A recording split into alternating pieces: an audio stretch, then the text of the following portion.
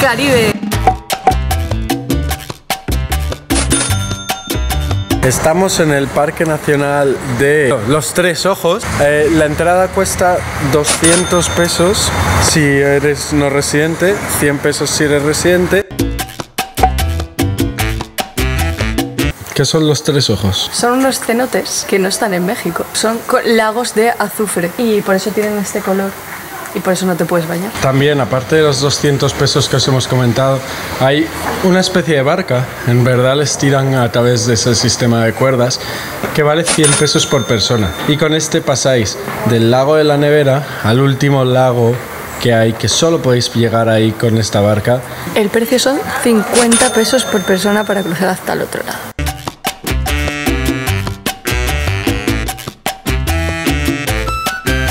Está muy chulo, muy recomendado. La verdad es que no piensas que aquí en medio de Santo Domingo, porque está en medio, va a estar esto, o sea, increíble. Estamos en el Faro Colón, no vamos a entrar. Se me hace curioso porque muchos países latinoamericanos ya han tirado las estatuas de Cristóbal Colón, pero sin embargo este monumento aquí sigue.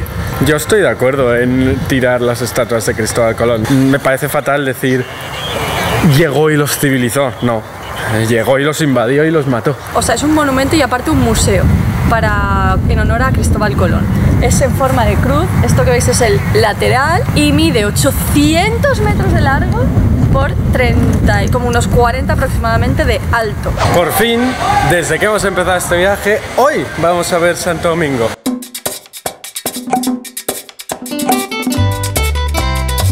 Esta calle, desde luego, es una de las calles más turísticas de Santo Domingo, seguro. Tiene restaurantes, tiene tienditas de souvenirs, también de ropa, es como la calle comercial, ¿no? Exacto. Voy a cantar esta canción como...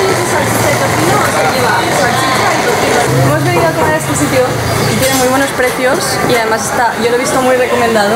Es un conito con patatas, mediano, pequeño o grande, y le puedes añadir pues salchichas, cebolla, carne molida, salsas. ¿Cuántas recomendaciones buenas hacemos en Cuaderno de Viaje? Muchas. Yo que vosotros me suscribiría para no perderos nunca ninguna recomendación sobre cómo viajar barato. Aquí que vamos, entre todas las palomas. No se apartan, ¿eh? No vuelan. Aparte de pasear por la calle El Conde que acabáis de ver, otro de los imprescindibles de Santo Domingo es el Parque Colón. ¿Por qué se llama así? Por esa estatua que tenemos ahí de Cristóbal Colón, apuntando con el índice al norte. Y luego, esta plaza es la plaza principal de la capital, o sea, de Santo Domingo, y es la plaza donde se construyeron los primeros edificios coloniales en todo el continente. O sea, una locura. O sea, con el estándar de ciudad que tenemos hoy en día, esta es la ciudad más antigua de toda América. Exacto, exacto, así es. Por eso es patrimonio de la humanidad. Aquí, de hecho, es donde se celebraban fiestas y sigue siendo un poco eso, la plaza como muy animada, siempre como hay música y mucha gente y bares. Mirad si es popular y zona de reunión de fiestas esta zona en Santo Domingo, que aquí es incluso donde se vienen a hacer las fotos de boda, enfrente de la Catedral Primada, la última casa que tuvo Cristóbal Colón en América. Y todo lo que robó, esto fue lo último. Esto que hay aquí atrás es la plaza de María de Toledo. Mujer importante. Mujer muy importante. ¿Por qué? Porque era la esposa del primer hijo de Cristóbal Colón, Diego Colón. Pero no solo por eso fue importante, no solo por ser la esposa de... Fue la primera mujer de la nobleza en llegar también a la primera ciudad del Nuevo Mundo.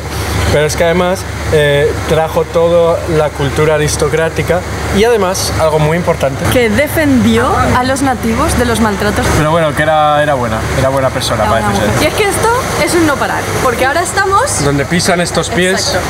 Ahora estamos en la primera calle pavimentada de América. Se llama Calle de las Damas, se llama así porque es donde María Toledo, la que estábamos comentando ahora mismo de la plaza, la de esa plaza, paseaba con sus damas. Pisa el pavimento. El primer reloj de sol del Nuevo Mundo. Esto es chocolate. Dios mío, cuántas fotos. Un señor con él. Esta era la primera casa del gobernador que fue Diego Colón, el primer hijo de Cristóbal Colón. Exacto. Su mujer era María de Toledo y ahora es un museo. Patrón. Hello. Hola. Hola. ¿Son pareja? Sí. Son bonita pareja. Gracias. Este sitio tiene una importancia especial para Denise. Cuenta por qué.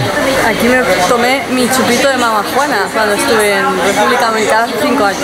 Es la primera fortaleza de América. Esta bandera ahora es la dominicana, pero ahí se ha enarbolado la bandera de España, de Francia, de Inglaterra, de Haití y de Estados Unidos. Todos estos sitios que estamos viendo, los estamos viendo desde fuera porque todos hay que pagar entrada para entrar. No es mucho. No es mucho, pero nosotros ni tenemos tiempo ni tampoco nos interesa mucho.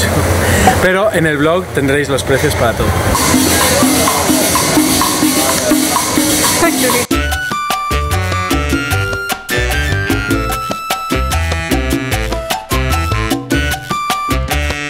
Room tour. Tiene una ducha y una bañera y un espejo, vamos, altísimo. Aquí la gente que se queda tiene un alto nivel adquisitivo, ¿eh? En nuestro caso vamos a trabajar para este hotel durante hoy. Y vamos a crearles contenido. Es un hotel súper guay, la verdad, pero si no hiciéramos colaboración no podríamos quedarnos con ellos. Precio de una habitación que es como unos 230 la noche. Con desayuno. Con desayuno, pero impuestos aparte. Tenemos acceso al Club Imperial, que es un club exclusivo de este hotel. Gente que paga más por tener acceso como a una zona lounge. Exacto, con café ilimitado. Este hotel es importante y es muy importante porque está declarado Patrimonio de la Humanidad, el propio hotel. ¿Por qué? Porque aquí vivieron familias muy importantes. Entre ellos vivió Nicolás de Obando, que es la familia Pizarro, el conquistador, y la familia Dávila. Y Nicolás de Obando es el tercer gobernador de la isla española. Y entramos al Club Imperial. Mucho cariño de mi corazón. Para que veáis cómo funciona esto de tener dinero. Si tienes acceso al Club Imperial, puedes subir a las habitaciones por este ascensor que hay detrás. Pero si no, tienes que subir a las habitaciones por las escaleras. ¿Os acordáis, no? Que el otro día estuvimos aquí en esta plaza. Y ahí está nuestro hotel. Esta es la calle de las Damas, que es la primera calle pavimentada.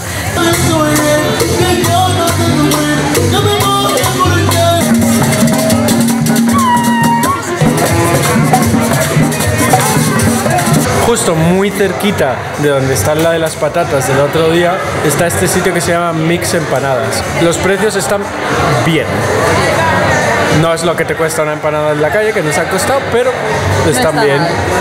Y sí que es verdad que tienen muchísima opción y te lo hacen en el momento para ti, por lo que ha estado bien.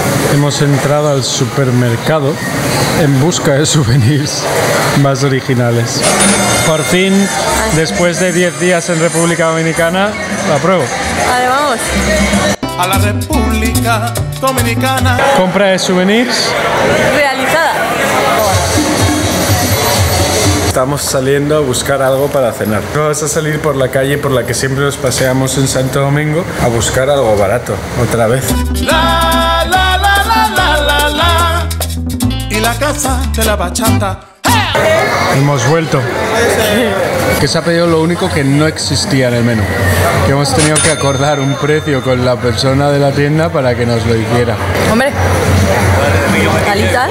Despide el vídeo. Vamos a dormir, pero en un abrir y cerrar de ojos estamos en pie otra vez para terminar el viaje de República Dominicana. Qué tristeza, qué tristeza, qué tristeza. Continuamos. Teníamos altas expectativas con el desayuno de Nicolás de Obando del PA y la verdad es que tiene muchísima variedad. Yo diría que de los buffets de desayuno que más variados he visto en mi vida. Estamos tomando una mimosa para desayunar y estos vasos están preparados especialmente para este tipo de bebida, porque no es un vaso de champán normal. Es decir, lleva una marquita para que sepas hasta dónde tienes que echar el champán y hasta dónde ya el zumo. Esto se va acabando ya. Llevad siempre efectivo, del que sea, aunque sean euros, dólares, porque es que no hay casi de tarjetas para nada, ni para los peajes. Ya hemos dejado el coche y el coche la verdad es que todo perfecto con Álamo, 100% recomendado. Y muy contentos con República Dominicana porque es genial. Yo no tengo ganas de irme de este clima del Caribe y voy a llorar. Así que solo esperamos que os suscribáis y os pongáis la campanita para que os enseñe nuestros vídeos porque pronto estaremos en otro viaje. República Dominicana, nos has dado mucho. Muchas gracias por todo. ¡Te queremos! Adiós.